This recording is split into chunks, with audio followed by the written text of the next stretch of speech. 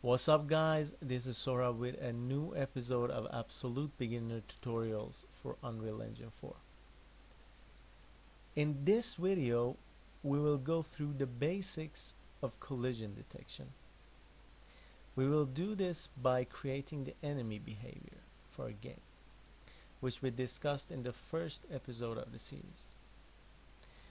Our goal is to create an enemy which goes up and down, and then if the player touches the enemy, we send back to the beginning of the game. So the challenge for the player is to time this right and get past the enemy. So how do we do this? We have already done the movement of the enemy in the previous episode. So if you're curious how we did that, you can go back and watch that. However, this time we'll focus on the interaction of the enemy and the player. So here's my solution on how to do this. First, we'll store the starting location of the player in a vector variable, and then in the enemy we'll detect the collision of the enemy with the player, and we'll send the player back to the starting location. Since I'm going to focus on the collision detection mostly in this video, we'll start with the second part first. So go ahead and go back to the engine and open up the enemy blueprint that we created in the previous videos. If you have not watched the previous videos, just create a new blueprint and choose the type pawn for it and open it.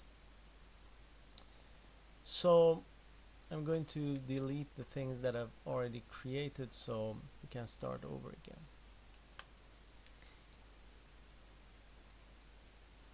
So go ahead and select if you go to the viewport, you will see that I've added a static mesh. So if you're missing that, add a static mesh to the blueprint and then select the static mesh in the components section.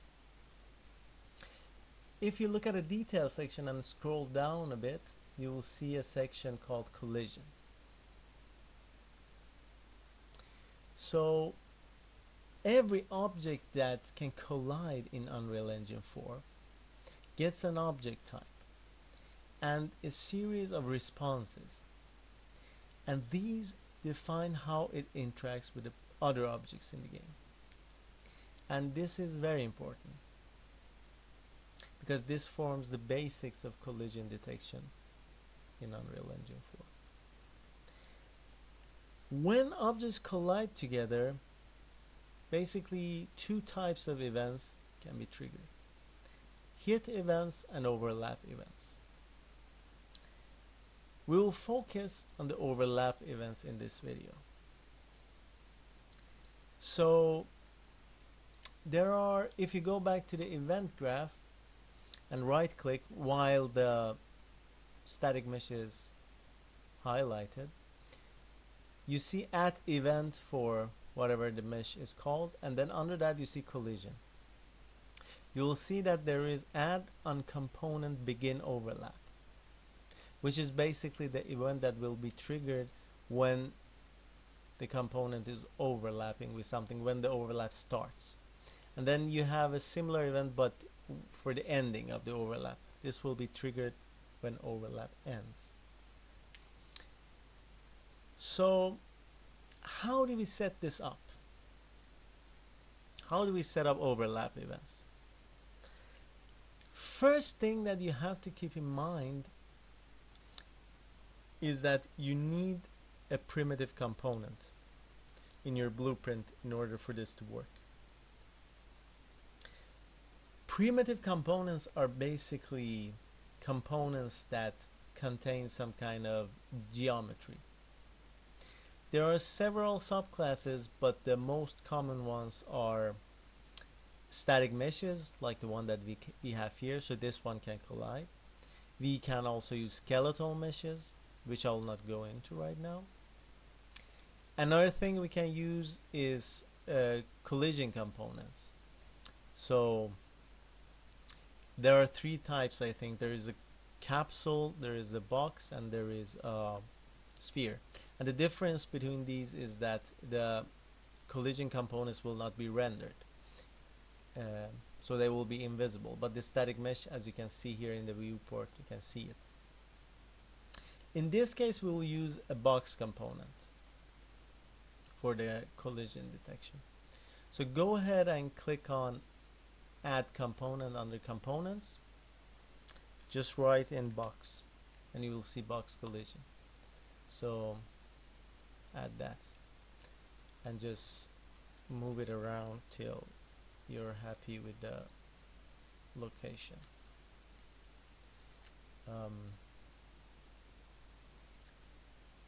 I will make this a little bigger just to make sure that player yeah, I think we're good. You can fine-tune it for your own game if you want to.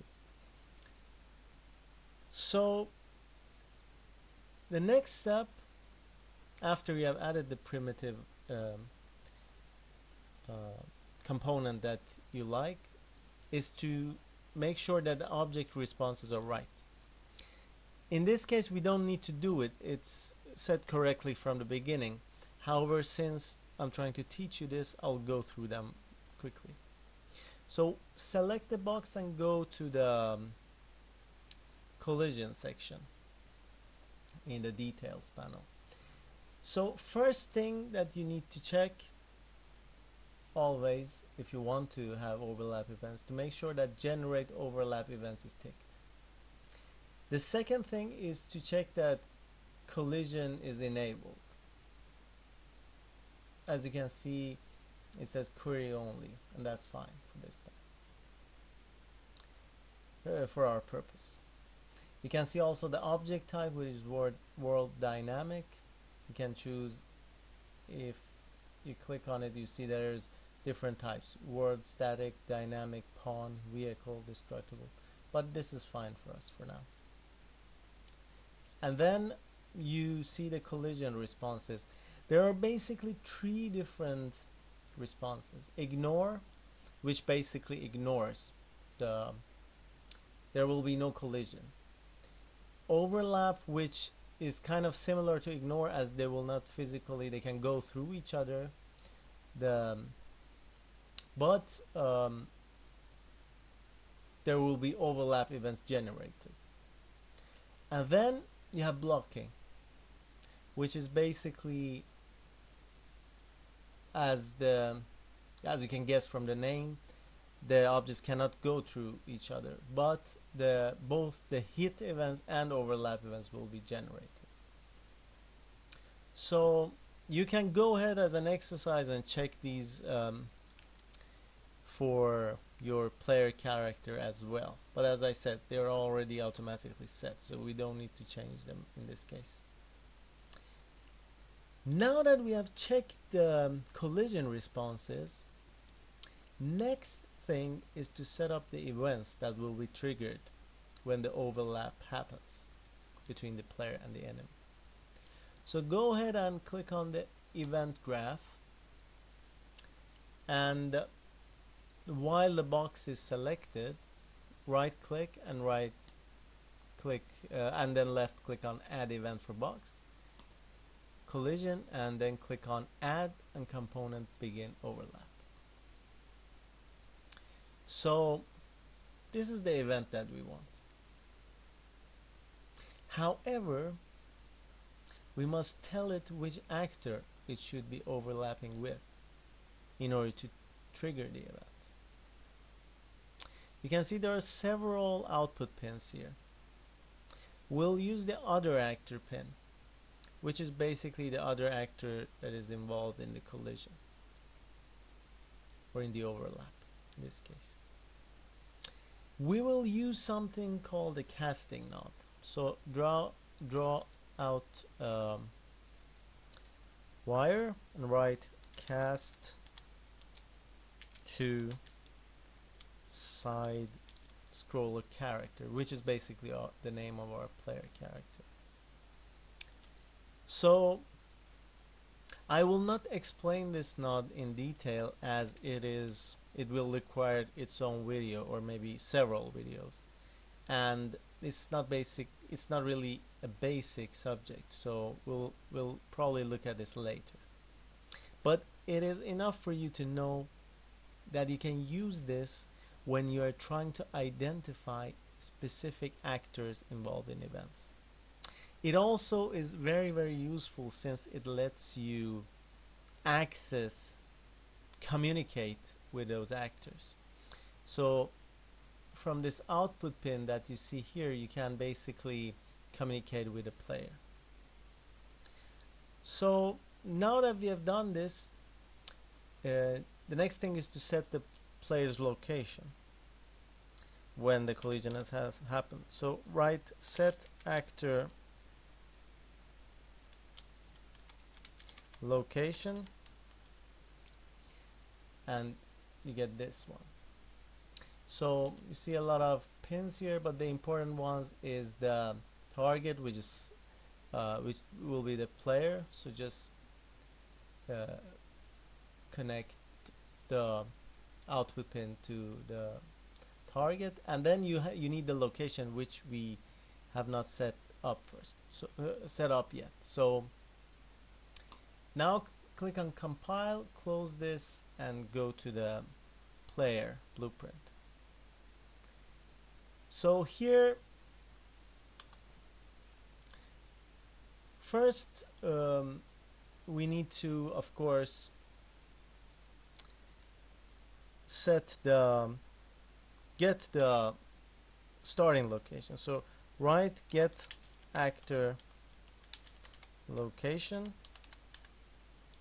just click on that. Target itself is fine. The output pin is basically the location of this actor, of the target. So draw out a pin and click on promote variable. You can change the name to player start.